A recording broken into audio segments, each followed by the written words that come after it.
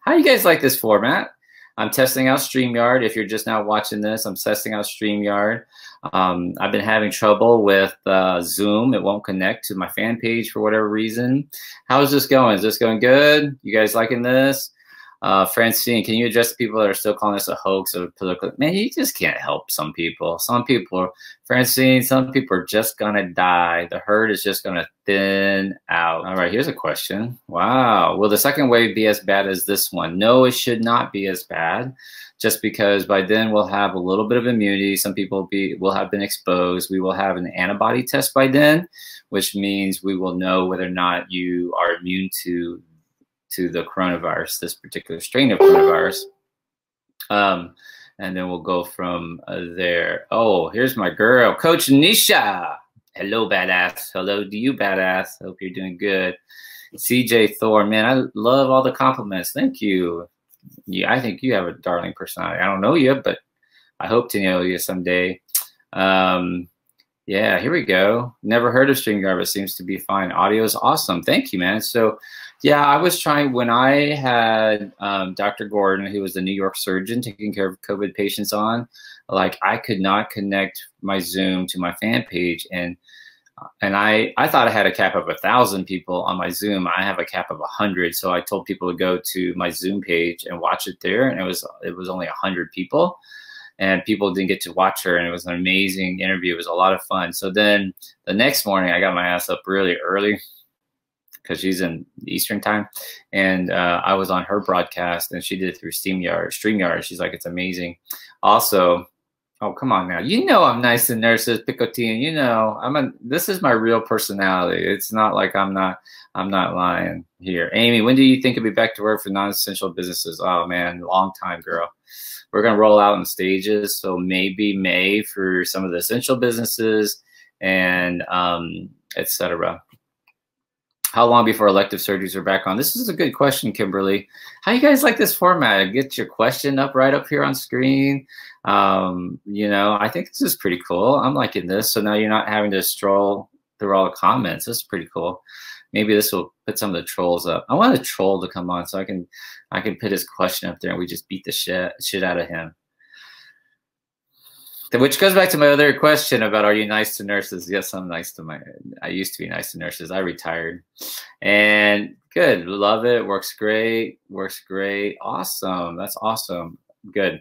So elective surgeries are back on. This is a good question, Kimberly, because basically what we have to figure out is, I said I was just testing StreamYard. Now I'm just totally doing a whole broadcast because we don't completely understand the risks of the operating room in terms of COVID, right? So we are concerned that the laparoscopic surgeries can cause aerosolization of the virus. So aerosolization means the virus is actually floating in the air, not in droplets, but the virus itself is in the air, or maybe micro droplets, mini micro droplets, which would probably be smaller than the N95 masks. And then also for the surgeons, is it worth it? The risk also, it's really uncomfortable operating with these huge gowns. They were doing emergency cases dressed up like orthopedic surgeons, which for orthopedic surgeons, they're used to it. But for regular surgeons, laparoscopic surgeons, we're not used to it. Bariatric surgeons, we're not used to gowning up like that, which makes it technically kind of difficult, very different, and you get hot. And then our poor anesthesiologists, remember when the anesthesiologists, if you ever had surgery, when they intubate you, they have to put the scope, they're right up, like sometimes they're like eyeball them, like they're right up next to your mouth. And so that's where the virus is just exhaling right there, and they have to put that anesthesia tube in there. So there's a question about what sort of exposure anesthesiologists have, both when you're intubating you and then when they're extubating you. And then also what they have found in Europe, for sure in Europe, and this is why we canceled the elective surgery, so this is a great question, Kimberly, is that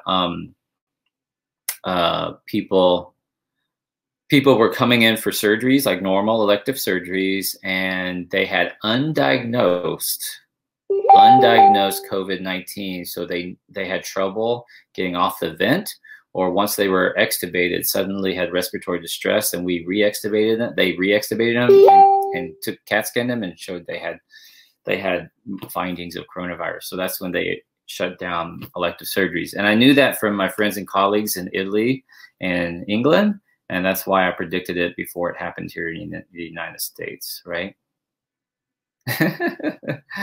Why do I? Okay, let me see. Susie, dope. Man, do I have a lot of like Vietnamese fans now? What happened here? How crazy that all your prediction weeks are now happening pandemic regarding the death toll. Amazing, doc. Thank you, Susie. Well, actually, you know, it's getting better. So I'm slightly off, and I'm glad to be off. That means I'm going down. So if I'd been so the trolls and the naysayers were like, you were just a fear mongerer. You were way off. You said there'd be 1 million deaths by Easter. I mean, 1 million cases by Easter, and we might only have 600,000. And you know, you were predicting we'd be lucky at 100,000 deaths, and now they're saying it's only 60,000 deaths. Well, that's because it worked. The shit worked, man. Like we took care of ourselves. We did what we were supposed to do. Does that make sense? Now, I would have felt like shit if I was wrong the other way. What if I was wrong the other way? What if I was lower than predicted? Then we'd have a problem. So anyway, that basically means that what we're doing is working. Thank you. Thank you for the early alerts. Thank you. Oh, thank you. I know I froze a little bit. I was playing around with my buttons. Oh, check this out. Hey, hi from Trinidad in the West Indies. How cool. I told y'all I was world famous. God damn it. Why are all these people like, he's world famous with 13 books? Yeah, man, check it out. Trinidad. I did a group counseling call with a patient from Tanzania this week. How cool is that? Tanzania. Stop pushing buttons. Heidi. Oh, no replacement for me. Where'd Heidi go? This is fun. I love this. I snorted. Did you hear that? Stop pushing buttons. Don't tell me what to do, Heidi. Explain if high dose of vitamin D and quinine help COVID-19. No, quinine, hydroxy quinine, no, does not help. Does not help. We don't have any current treatments. Any idea when we will be able to live events again? I work in concert lighting. Man, one of the reasons why I wanted to bring Roddy Chong on is so that he can talk about this. I'm also going to bring on, I haven't connected with him yet, but the stuntman in Albuquerque who does stuff for like Better Call Saul and Breaking Bad and those shows. And he's going to talk about what's happening in the industry for all of the support help, which I think would be awesome. All right. Look at that. Here we go. See? World famous. Thank you. I have people watching you in Puerto Rico. Thank you, Elizabeth Rose. That's a cute picture too, man. Tell your man he's lucky. Oh, look at this. Picotin, I understood your explanation of the big sponges. Thank you. That was really helpful, and thank you for sharing that video. Thank you for keeping us informed. Thank you, Jeanette, for watching. Hey, here's somebody from Austin. Hey, Ann, did you know part of my residency, I had to train in Austin, so I did trauma there at Brackenridge. I was there from 2000, well, off and on, because we did rotations there. But I was there every year from 2001, 2002 to 2005, I guess I would say. So, hello from Indiana. Love listening to you share your amazing knowledge. Thank you. Thank you so much. All right. Do I have a single brother? You're funny. No, I don't. Hey, from Spring, Texas. Is that near Longview? I grew up in Longview. I know there was Hugh Springs. No, Spring is up north of Houston. What am I thinking? Yeah, I'm in Houston. Duh.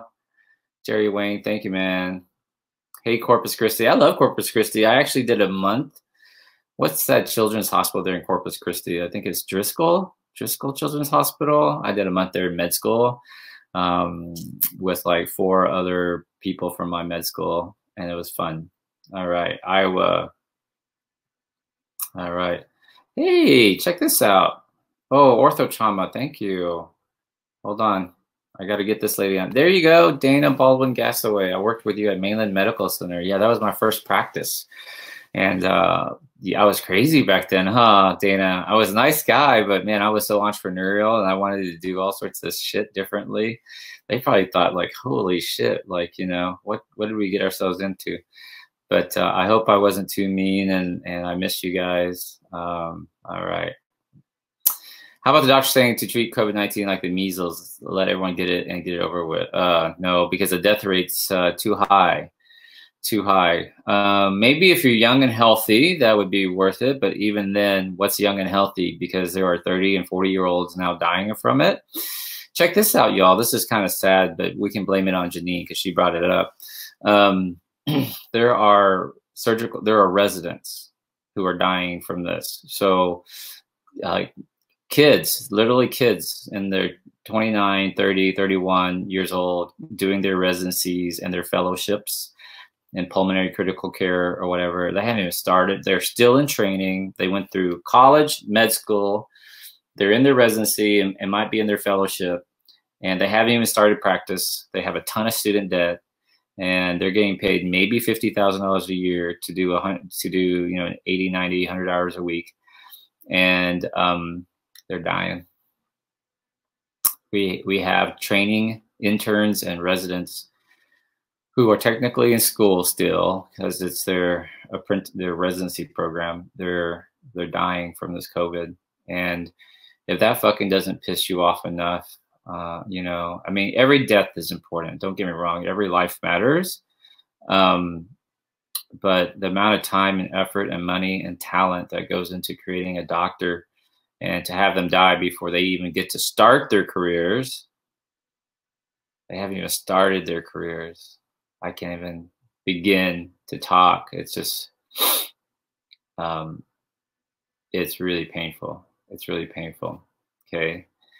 Jessica Bennett, is there anything we can do to prevent a cytokine storm? No, hun, there's not. You know, there's this really kind of interesting thing, and don't fucking blow this out of proportion, but it seems to show there's some sort of correlation, not causation, but correlation where countries that have vaccinations for tuberculosis, because TB is very common, like in Mexico and maybe parts of India and places like that, where tuberculosis is more indigenous, is more rampant, that they're having lower infection rates. So they're looking at that, but that doesn't mean that it's going to help us if you've had tuberculosis. We just don't really know.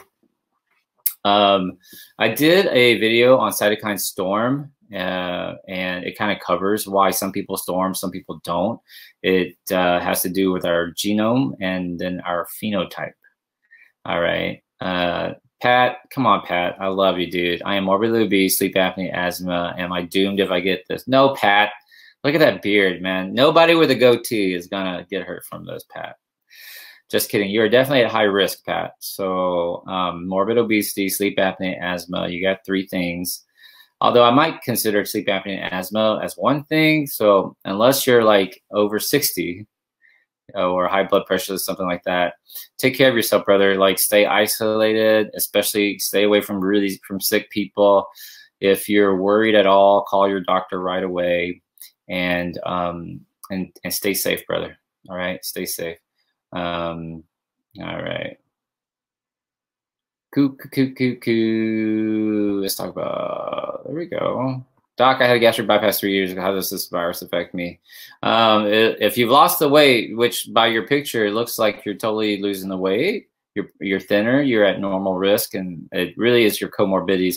The surgery itself has nothing to do with immunity, unless, of course, you're one of these really rare or uncommon bypass patients who have issues with malabsorption and like vitamins and nutrients, and they're protein malnourished and stuff like that, or they have low vitamin D or vitamin C, or low levels of vitamin B. They're just not healthy to begin with. They're not healthy because of their bypasses.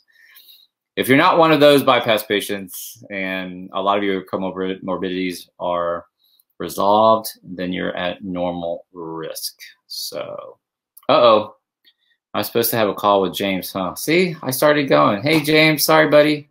That's my accountability partner. Did you try calling me? My phone didn't ring. Let me see. You did call me. Oh, heck. All right, buddy. Let me get with you here. All right, I'll get you. I gotta go. My accountability is on watching me. I was supposed to talk to him 15 minutes ago, and I totally didn't get to do it. So I'm testing the StreamYard. Let me wrap up here. One, is the video quality good? Is the audio quality good? I was supposed to bring on my guest. I can't get your comments off. How do I get your comments off? Banners, maybe? No. Let's see. This is supposed to go. Check out. Oh, yeah. Check that out. That was supposed to be going. All right. Totally forgot about that. Okay. So, sorry, Susan. You're going to be stuck with me, I guess. I'm trying to get your, let me see. Here we go. Here, this is a nice, wholesome family picture right there. Mike Deegan looks good and sounds good. Love it. So I'm testing StreamYard because I've been having trouble connecting Zoom to my fan page, and it's pissing me off. So for those of you who are just now watching, I'm going to go transition to edutainment. So it's educational. We're going to talk about coronavirus and other stuff, but we're also going to give you some entertainment. So by entertainment, I'm going to have special celebrity guests on with me, which is going to talk about how coronavirus has affected him or her. So for example, who remembers Patsy from Happy Days? Patsy from Happy Days will be joining me on my Facebook fan page to entertain you, tell you what he's up to, tell you how coronavirus has affected him, what his life has been like since Happy Days, what it was like to be a childhood star, you know, all fun stuff like that. And then also educate you guys about, you know, how to protect yourself from the coronavirus, etc. We have Walter O'Brien, the world's smartest man. He probably doesn't like being called that, but one of the world's smartest men. Based the show Scorpio is based on his life. He was a consultant on it, and he's going to be talking to us about what's really happening in the government. Can't talk about government conspiracies too much, and what you can expect when businesses go back to work. That's going to be totally awesome. I have a friend who was an actress on Mad TV and also has a Netflix TV show. Jill Michelle is going to be on with us. Roddy Chong, who's the violinist for Trans-Siberian.